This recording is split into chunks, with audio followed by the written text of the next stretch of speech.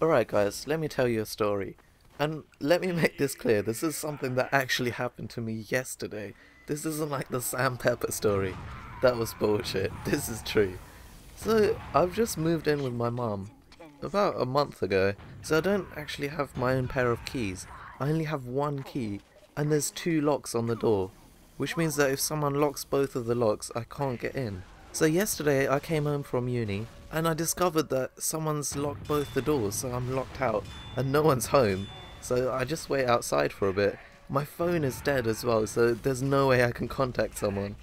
So I'm just locked outside waiting for someone to come home. And I really need to pee, and it doesn't help that it's raining and there's water everywhere. So I wait outside for literally about an hour, maybe even a bit more. I have no idea since my phone was dead. I don't know how long I was waiting. But yeah, some of the neighbours were looking at me a bit suspiciously because I was just waiting outside the house when no one was home. And they don't really know me because I've only been here about a month. So I get tired of waiting after about an hour because I really need to pee. So basically there's an alleyway at the back of my garden, which means if I go to the alleyway I can climb over the fence and go into my shed. Now my shed is like my second bedroom. That's where I do all of my recording. I have a lot of my stuff in there. There's electricity, so I can actually stay there for quite a while. There's also a freezer with ice cream in it, so that's a bonus. So I decide, okay, I'm just gonna go climb over the fence. So I go to the back of the alleyway and I see that the fence is actually quite high. I could climb over it, but it's raining and I have my laptop with me. I don't really want to risk falling on my laptop and breaking it. So I look around for something to stand on and someone's left a plastic chair there. So I get that chair, I put it next to the fence and I climb over that way so I don't have to risk that much climbing over. So I get into the shed and yeah, I just go on my laptop, charge my laptop, have some ice cream, everything's good. I wait for my mum to come home. She came home about an hour after that, so it's good that I went in, otherwise I would have had to stay there for 2 hours in the rain. So she opens the door for me, the back door. She gets a bit scared because she wasn't expecting me to be there. But she opens the door for me and everything's fine. So maybe 2 hours after that, so now it's dark, and my mum says, okay, I just need to pop out for a bit. So I say okay, I go back up to my room, I close the door behind me. So I'm in my room with the door shut and no one's home. So I hear about half an hour later, I hear someone downstairs, so I'm just assuming my mum's home. But then someone comes upstairs and they open my door, but they're not actually, like, if it was my mum, they would have knocked first of all, because my mum's nice like that.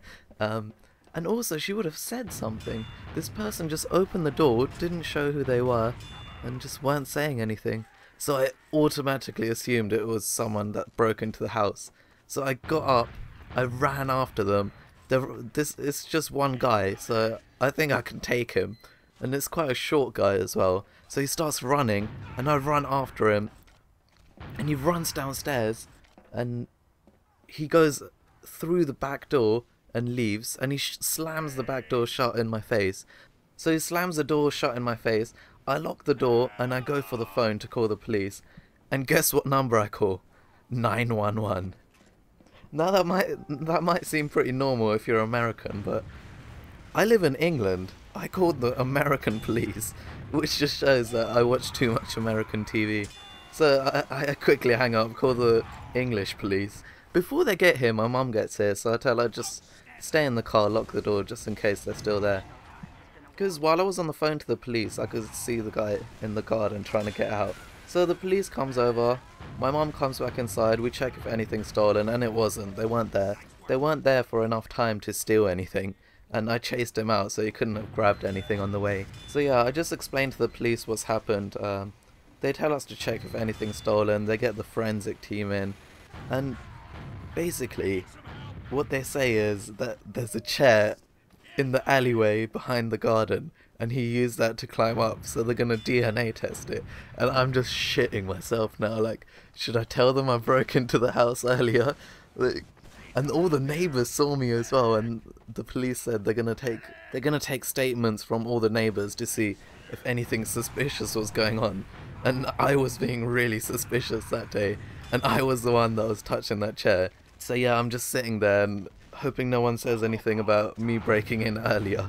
But luckily they didn't. But now, because the forensic team took DNA samples from that chair and my DNA was on there, next time I try and commit a crime, they'll put 2 and 2 together, I think. Or if the police ever get my DNA, they'll think I was the one that was breaking in the house. So yeah, that's just something that happened to me yesterday. I thought it was quite funny, so I shared it with you guys. Give me a like if you enjoyed the story. Tell me if you want to hear more stories like this. But I don't know if I do have some stories I might want to tell, but I promise I won't make anything up. Anyway guys, I've been Naz, you've been terrific, and I'll see you in my next video. Guys, where do I begin on this topic? YouTube has become so unfair recently with the content they're like. Oh, come on. There's 3 of us going at it. Come on, let me have it. Let me have it.